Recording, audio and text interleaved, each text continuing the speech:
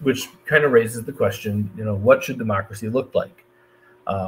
It should be direct. Decisions are made directly by people. Power remains in the hands of the people themselves.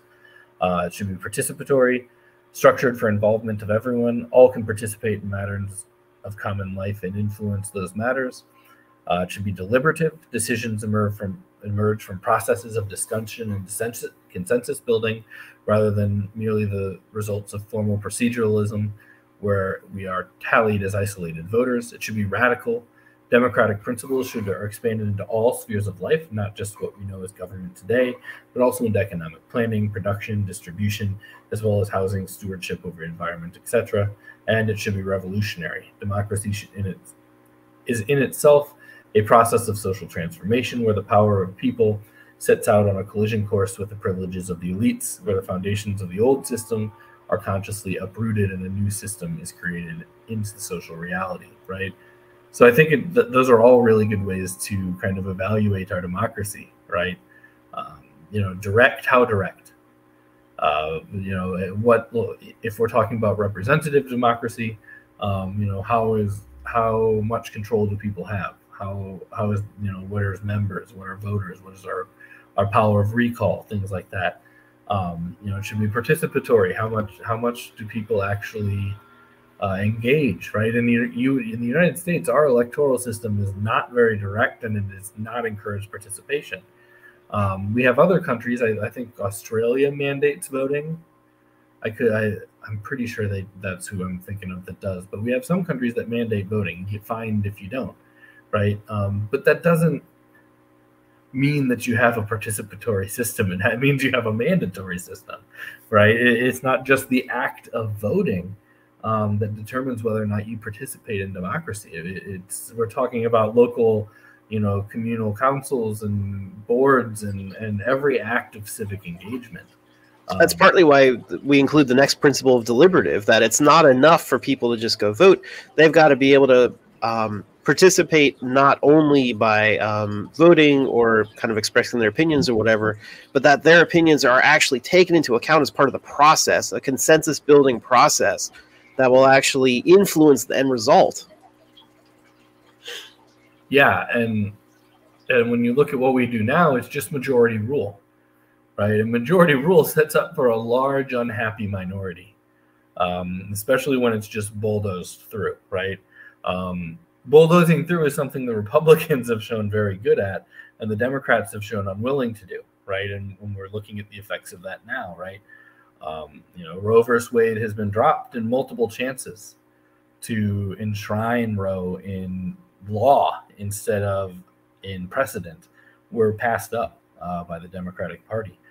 So just the ability to pass something is not in and of itself mean that it is democratic or that it represents a large group of people. So it's important to even if it's not consensus, right? I'm sure we could have a long debate amongst people on the left about consensus.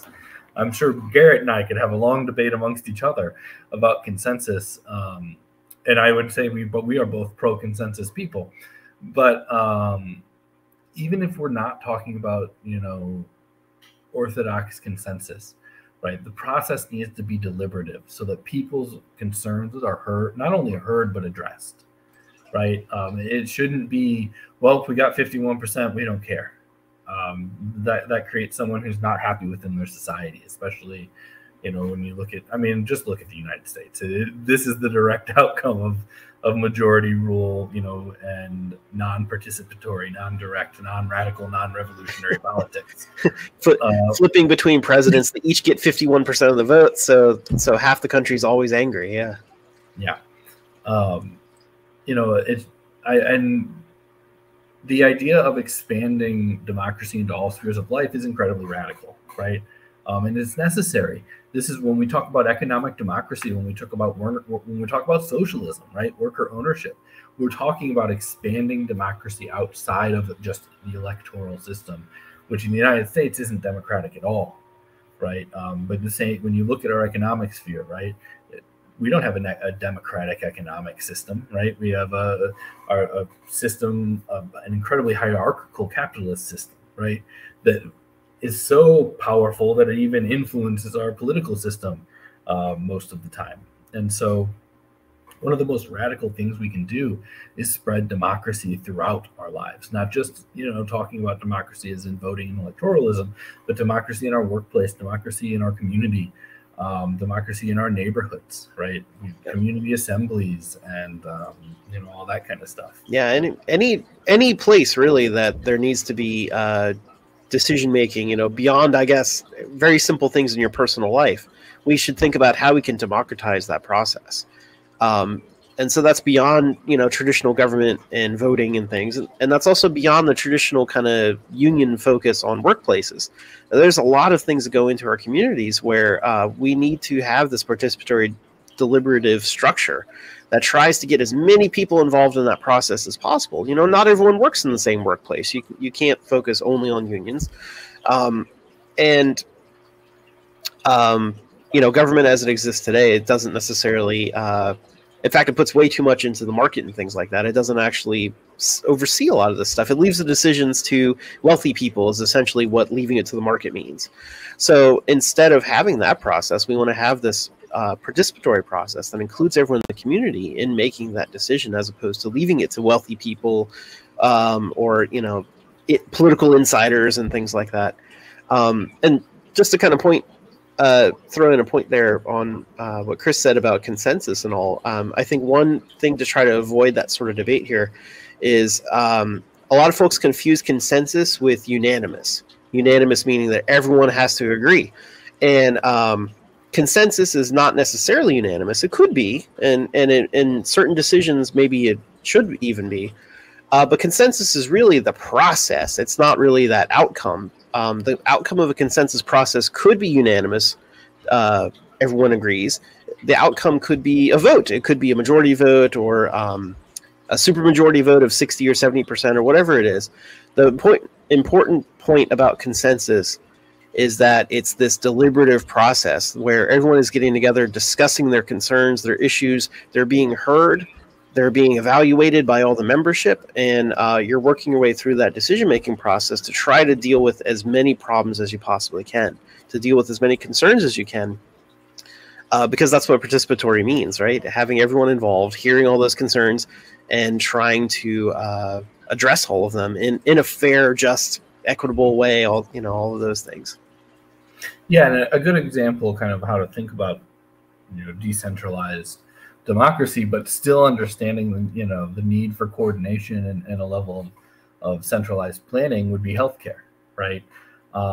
If we were to implement the Medicare for all that progressive Democrats want, right, all alone, just open the rolls, let everyone in on Medicare. I would imagine that even if they could get that passed, it would contain caveats that private insurance gets to survive, right? Whereas, a true single payer system would end private insurance as well, for most things. But even in the best case scenario that they a limited private insurance or whatever it is, the public option's the best they're ever going to get. Yeah. You still have the problem of private for-profit hospitals and doctors' offices and pharmaceuticals and all these things. So we that's part of the democratization process of asking, how do we make the hospitals more democratic?